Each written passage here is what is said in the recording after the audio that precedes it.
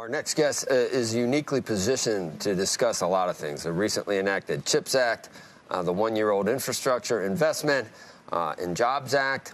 Brian Sullivan is over in the Netherlands. I wonder if they're still, beating their chests from Saturday. But they probably are. But about LNG, Brendan Bechtel is chairman and CEO of that company. He's also a chair of the Business Roundtable, Infrastructure Committee, and I mentioned, 125 years next year old. So that's how long Bechtel has been around, always been a private company. I've immediately asked you, you just won this big order to make chips in a great state in Ohio, integrated circuits, those types of chips. You need to know, the chip maker can't tell you what to do. You need to know everything that needs to go into that chip making plant, but you also need to do the LNG. You also need to do nuclear.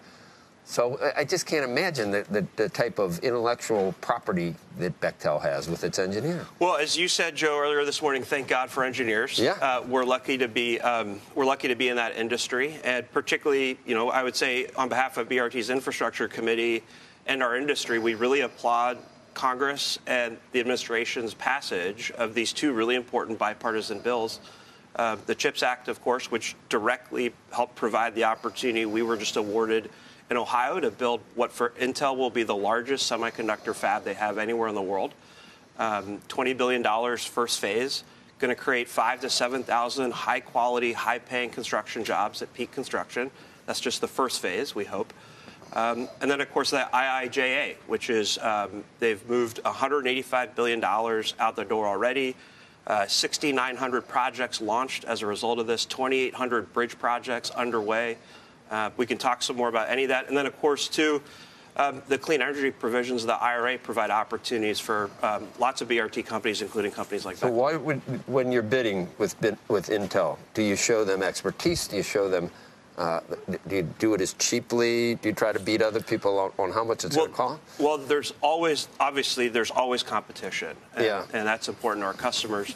But we're seeing, and our customers are seeing, so much risk in supply chains right now.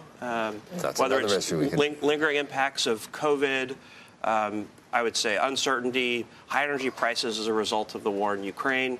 And so what our customers are increasingly doing and what we're doing with our supply chain partners, it's becoming a little bit less about competition and more about building strategic relationships that have resilience to get through a tightening supply chain environment. So just in Ohio, how many of the chip-making manufacturers are you subcontracting with or dealing with? Well, so as a general rule of thumb, we will try to perform as much of the work ourselves as we responsibly can. You don't need a Lam Research or an AMAT or... No, obviously specialty engineering companies are always important, as are specialty subcontractors, and a key part of whether it's CHIPS or IIJA or the clean energy part is to push as much money to local communities as you can. And so there is an emphasis on hiring local companies where they have capability. We've just been hearing Macron and others in Europe complaining about not just the CHIPS Acts, but the Inflation Acts. If there are adjustments that have to be made because European competitors are complaining that we are subsidizing, what happens?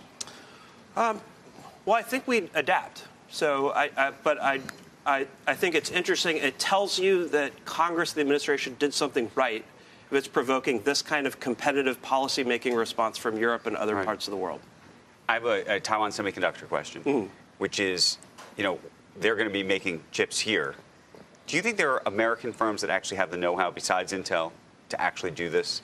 And longer term, does it create any kind of risk that Taiwan Semiconductor owns it if you believe that the reason we are trying to do this here is that one day we fear that China could overtake Taiwan and therefore that company?